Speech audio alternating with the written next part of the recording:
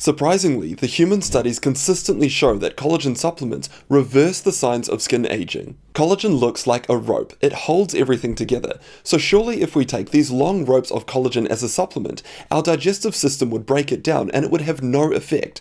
Well, here's what's really going on. We know that adults over the age of 80 have about 75% less collagen in their skin compared to young adults. And the remaining collagen is disorganized and fragmented, so we need to rebuild our collagen ropes, and this is done in the deeper layers of the skin. So we have to ensure that the deeper layers of the skin have got all of the nutrients that they need from our bloodstream. Clearly then, by supplementing with long ropes of collagen, it's not going to be directly absorbed and reach the deep layers of our skin. So the collagen supplements that are sold today, they're hydrolyzed, and what this means is that the long ropes of collagen are broken down into smaller peptides. And it's those peptides that are absorbed, and we've got human studies confirming this. And we've got three possible mechanisms for how these absorbed collagen peptides can help stimulate our body's own collagen production. The first one is that the collagen fragments themselves can stimulate the collagen production in the skin. The second mechanism is that the collagen peptides can actually increase skin turnover. And the final proposed mechanism is that our gut continually samples and assesses our food antigens. After our immune system recognizes those collagen peptides,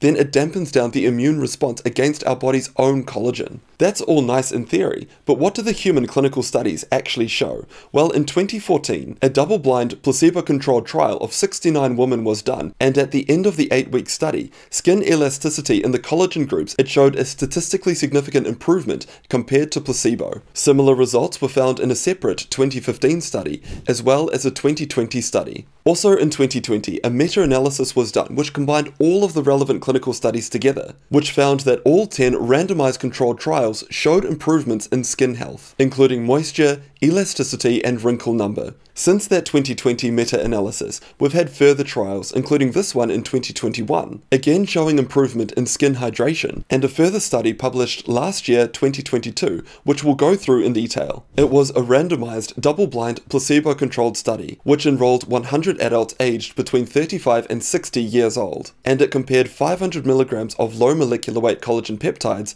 to placebo. And the study used very objective measures of skin health, so it evaluated wrinkle volume and skin roughness using an optical 3-dimensional measuring method. In addition, they used 2 board-certified dermatologists to independently evaluate the wrinkles around the eyes. After 12 weeks, the wrinkles around the eyes, they were significantly reduced in the group that were taking the collagen peptides compared to the placebo. What I really like about that study is the objective measures that were used to assess skin health. Now, collagen peptides are short chains of amino acids, and amino acids make up protein. So one of the interesting questions is, would we get the same benefits simply by supplementing with protein? To explore that idea, a 2020 study was done. This was a randomized, double-blind, placebo-controlled trial to assess wound healing in burn patients. It compared 36 grams of collagen peptides to 35 grams of soy protein, and the authors found that the wound healing rate was significantly higher following supplementation with collagen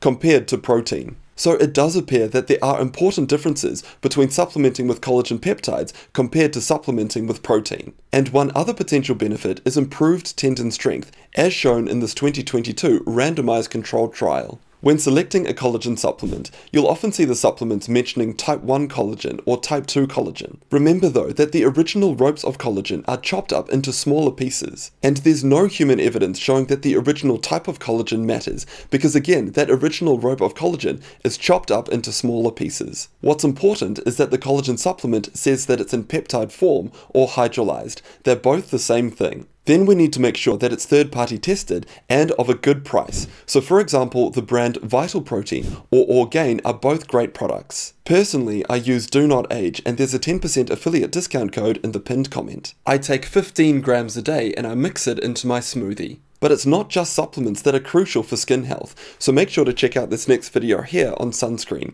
And a massive thank you to DoNotAge.org for their $10,000 donation to my rapamycin study. They are a health research organization, and to benefit from their ingredients as well as the 10% discount code, check out the pinned comment.